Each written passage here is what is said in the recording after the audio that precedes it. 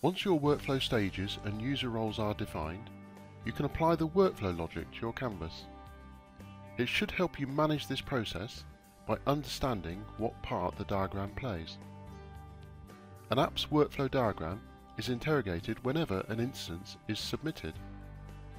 The system will always know the current stage an instance is at, and for new cases submitted, that will be the defined default stage or starting point. The system will identify the pathways leaving the stage and, importantly, the conditions on those pathways. If a condition is true, the path will be followed. As a result of the path being followed, any behavior attached to the path will be triggered, and the instance will move to the stage at the other end of the path.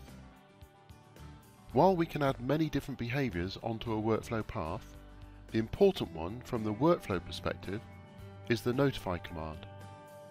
That command will let the recipient know that they have an instance waiting to process and will typically provide them with a link to open that instance.